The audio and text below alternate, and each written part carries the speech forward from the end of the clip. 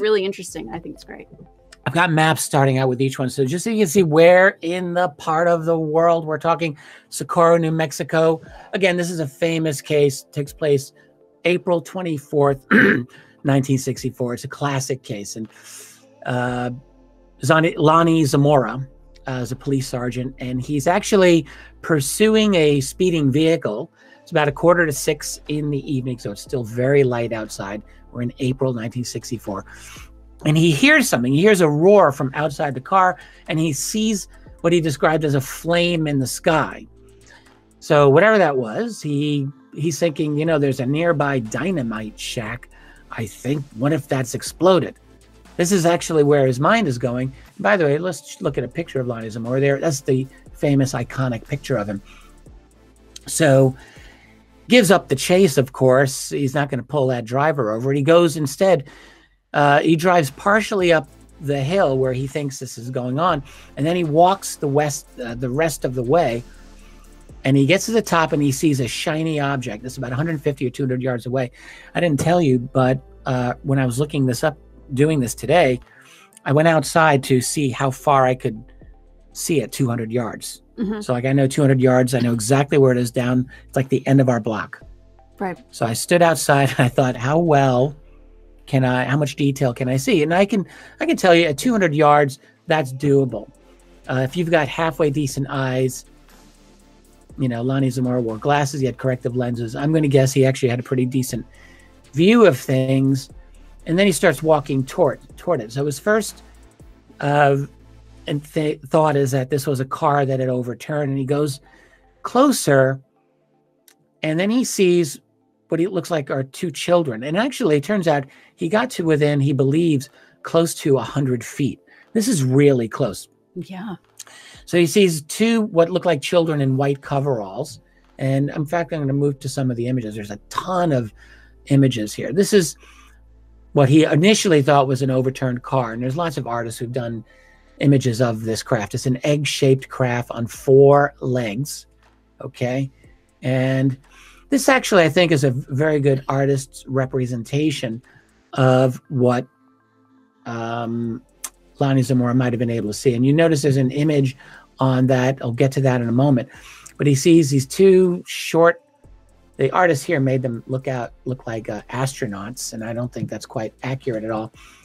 But he does see like these children look like they're examining or repairing this craft or whatever they're doing, and they didn't notice him at first.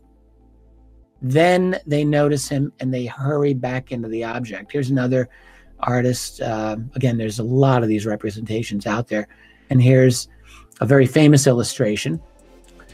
And this is them seeing Zamora. And they're like, we're going to get back into the craft, right?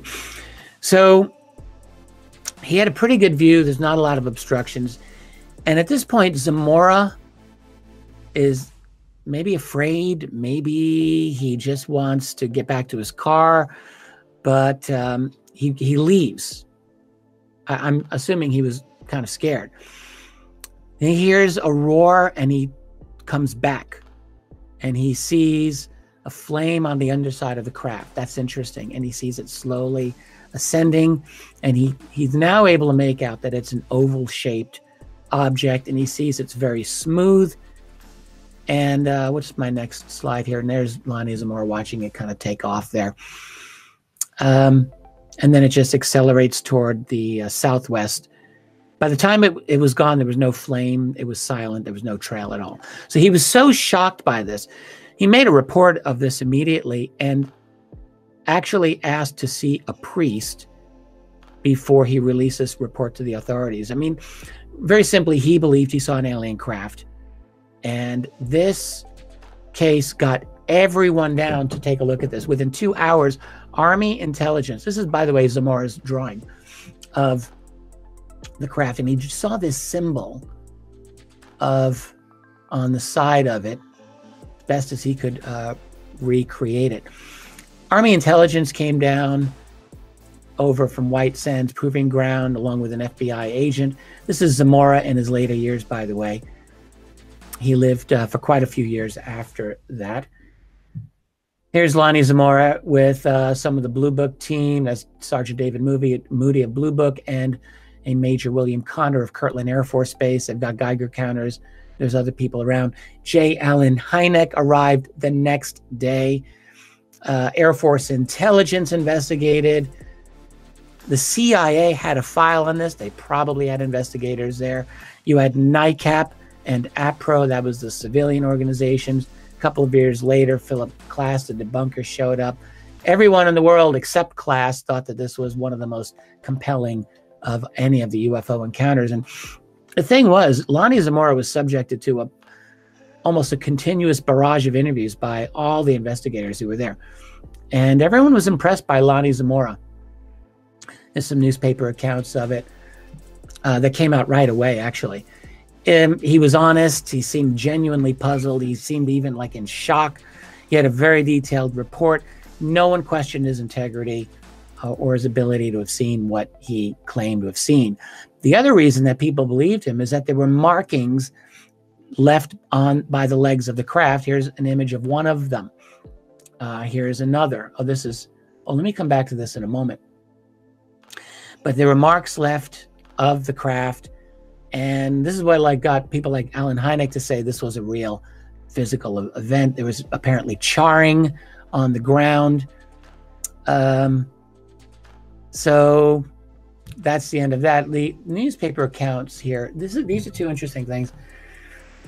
And it just shows that there were other witnesses. This is a young girl who apparently got close to a UFO in the very same time frame as Zamora's sighting and was sick for a while. This is actually her lying in bed that day. And there was another motorist, and this is an article, who described the object as a flying bathtub, similar to it. But all of this was near Soccoro. So, and of course, you do have the apparent landing of an object at Holloman Air Force Base one day apart from the Soccoro case. I'm not going to get into the Holloman landing. Maybe we can talk about that in the future. But the point is that I think that these people were seeing the same object. This is some of the ground traces again, and the charring. Maybe you can make that out there. Now, the Blue Book chief, Hector Quintanilla, did not publicly give this case any credit, but privately, he wrote a classified article a couple of years later for the journal Studies in Intelligence. It's a CIA publication. And this is what he wrote here. He didn't endorse the extraterrestrial hypothesis in this article, but look what he says here. There is no doubt that Lonnie Zamora saw an object which left quite an impression on him. There is no question about his reliability. He is puzzled by what he saw, and frankly, so are we. This is the best documented case on record, and still we have been unable, in spite of a thorough investigation, to find the vehicle or other stimulus that scared Zamora to the point of panic. So this is a big case. Philip Klass comes in and says, the whole thing was a hoax. Town just wants to create more tourism. That was just a ridiculous, insulting explanation. And there's no truth to it whatsoever, of course. NICAP was deeply affected by this. In fact, I think the next image. Yeah, this is Ray Stanford. This is a young Ray Stanford here with NICAP. There's Lonnie Zamora and another officer. I know Ray Stanford, and I will just tell you, he's one of the most brilliant, highly intelligent UFO researchers I have ever met. And he was on the scene with NICAP. This case forced NICAP to reconsider their whole position on sightings of occupants or beings. Up till then, NICAP had just said, nope, not possible, ridiculous, crazy people only report this. But after this case, NICAP totally changed their opinion. Stanford goes down there, and his story is actually really, really an interesting kind of final chapter. So later in the year, Stanford's there. Actually, not later in the year. Later in the year, he goes with one of the samples that he picks up back to Maryland, to the NASA Goddard Space Flight Center at Greenbelt, Maryland. And he says, I'm going to get the lab there to analyze metals that were on one of the rocks that I got from the landing site. This is really an incredible story. He speaks with a Dr. Henry Frankel, who's head of NASA's Spacecraft Systems Branch. And Frankel says, yes, I'm going to analyze this and I'm going to run the analysis.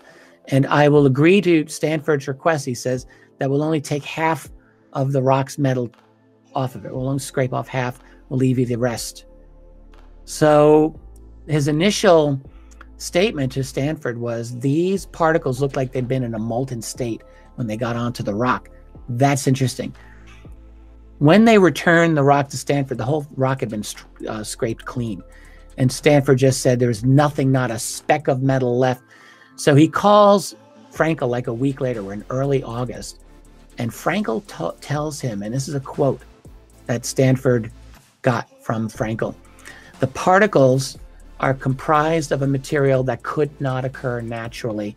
This definitely strengthens the case that might be made for an extraterrestrial origin of the Soccoro object.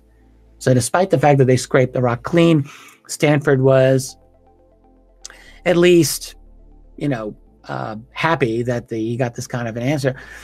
So Frankel says, look, call me in a week after I do further analysis. So August 12th, 1964, it's a week later, Stanford calls Frankel's office, can't reach him, only gets his secretary. Frankel's not available, she says. Stanford calls again the next day, no luck. He calls again a couple of days later. Secretary says, Dr. Frankel is unprepared at this time to discuss the information you are calling about. Several more times, Stanford keeps calling. This is persistence, my friends. August 20th, Stanford gets a phone call from a man named Thomas P. Siaka, Jr.